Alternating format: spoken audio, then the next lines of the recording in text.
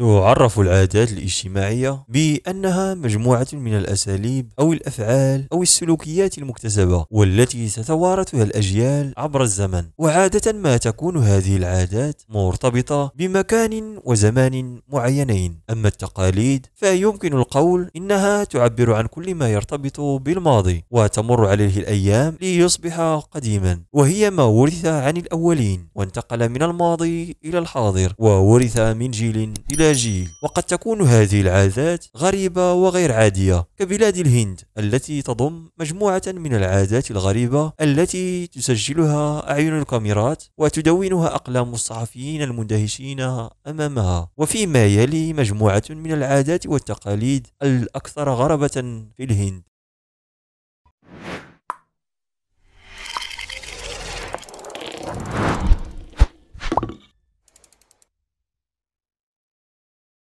هنالك أطعمة غريبة وعادات مختلفة يستخدمها الهنود في الطبخ، ومنها أنهم يضيفون الشطة والفلفل والعديد من التوابل على معظم أنواع الطعام والشراب، حتى على الحلويات مثل الغاتو. إن لكل دولة تقاليدها الخاصة بالزواج وطرق الاحتفال به، ونذكر من العادات الغريبة لدى الشعب الهندي في الزواج أنه تعد مصاريف الزواج كالمهر وتجهيز البيت وحفل الزفاف أمورا واجبة على والد العروس، ولا يدفع العريس منها شيئا. كما يمنع القانون زواج شاب من الطبقة الفقيرة بفتاة من الطبقة العليا. أما إذا كان الشاب من الطبقات العليا فيسمح له الزواج ممن يشاء، ولا يجوز الخروج عن هذه العادات مهما حدث. كما يأتي العريس إلى العرس محمولا على حصان مزين خلال العرس.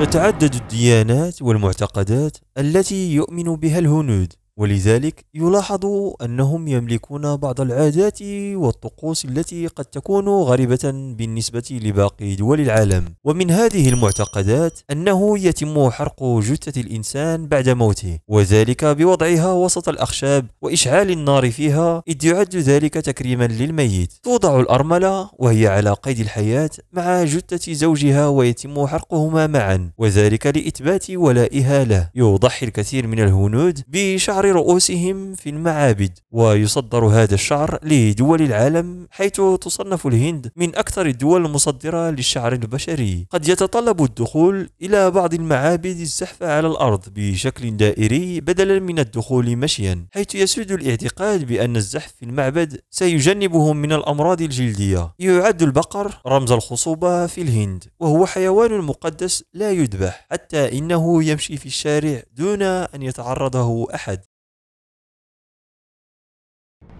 يوجد العديد من المهرجانات التي يجتمع بها الهنود للاحتفال بمناسبة ما أو حدث مهم من كل عام، وبعض هذه المهرجانات تقدم تسلية للحضور، وبعضها قد يلحق الأذى بهم. فقد تؤدي طقوس غريبة في الاحتفال ترمز لشيء مقدس أو تكون نوعا من التضحية والقرابين للتقرب من الآلهة. ومن هذه المهرجانات الهندية الغريبة مهرجان توهكم، هو مهرجان سنوي يقوم به سكان جنوب الهند، فيقومون بربط أجسامهم بالأسلاك الحادة ويتم رفعهم إلى الأعلى. وقد تم حظر هذا النوع من المهرجانات من قبل الحكومة الهندية ومنظمات حقوق الإنسان لما يتسبب به من الأذى وأحيانا الموت للمحتفلين، لكنها لا تزال غير قادرة على القضاء عليه بشكل كلي. مهرجان الثيران الهائجة، يحتفل سكان جنوب الهند بموسم الحصاد من خلال إفلات الثيران الهائجة بين جموع الناس، وهو تقليد يتسبب بموت العديد من المشاركين، وقد تم حظره قانونيا، إلا أنه ما زال منتشرا بشكل واسع بين الناس. الترانيم البوذية هو احتفال تقليدي يقام كل يوم في الأديرة والقرى التابعة لمدينة لداخل الهندية، إذ يقوم الكهنة بترديد التعاليم وفلسفة بوذا على شكل مجموعات. ومن الجدير بالذكر أنه قد تم إضافة هذا التقليد عام 2012 إلى قائمة اليونسكو للتراث الثقافي.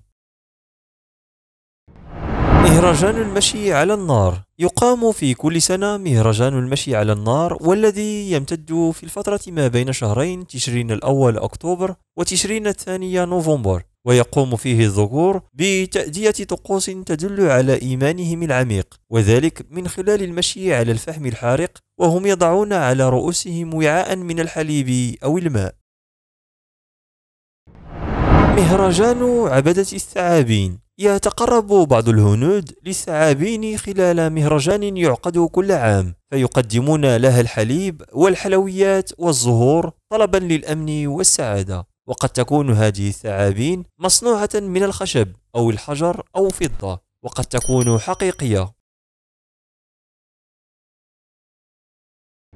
مهرجان هولي هو أحد المهرجانات التي تقام لاستقبال الربيع، ومن أكثر المهرجانات صخبا بالألوان في الهند، إذ يقوم الجموع برمي بودرة الصبغة ورش المياه بالإضافة إلى الرقص في الشوارع، ويعد هذا المهرجان تقليدا هندوسيا.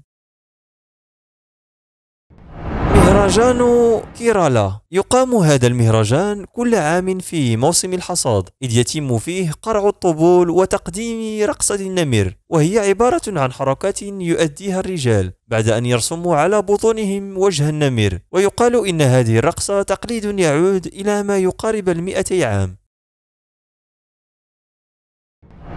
تعد الهند أرض الغرائب والعجائب، ولا ينحصر ذلك بالعادات والتقاليد الهندية، فهنالك بعض الحقائق الغريبة المرتبطة بالدولة، ومن هذه الحقائق أنه يعد هواء نيودلهي الأكثر تلوثا في العالم، كما تتسبب حوادث السير في الهند بموت شخص كل 3 دقائق تقريبا. ترتفع حالات الانتحار في الهند بشكل كبير، ففي عام 2012 سجلت منظمة الصحة العالمية 371 حالة انتحار في اليوم الواحد. يبلغ مجموع ثروة الرجال الأكثر ثراء في الهند ما يقارب 174.8 مليار دولار، ويبلغ عددهم 25 رجلا. تعاني نسبة كبيرة من أراضي الهند من مشكلة التصحر، حيث تبلغ نسبة الأراضي المتصحرة 25% تقريبا،